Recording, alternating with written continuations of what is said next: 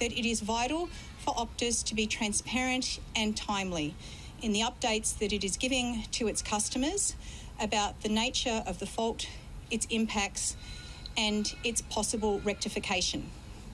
So what we do know is that this is a deep fault.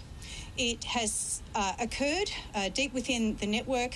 It has wide ramifications across mobile, fixed and broadband services for Optus customers. It also means that for those customers, they are being impacted by the inability to make calls or use their services.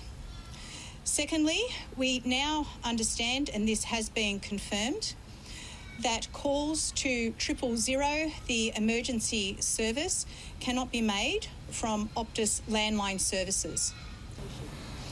My understanding is that this is a fault deep in the core. The core network basically encompasses everything from routing to electronics. So it is a fault that is quite fundamental to the network. But my understanding, having just recently spoken again to the CEO, is that a number of problems have been identified and that Optus continues to work on this.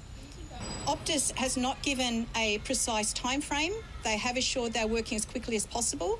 But again, I reiterate that it's important for Optus to keep customers updated and in a timely way, because this is precisely the questions that customers are asking. This started in the early hours of this morning. We're now at 11 o'clock.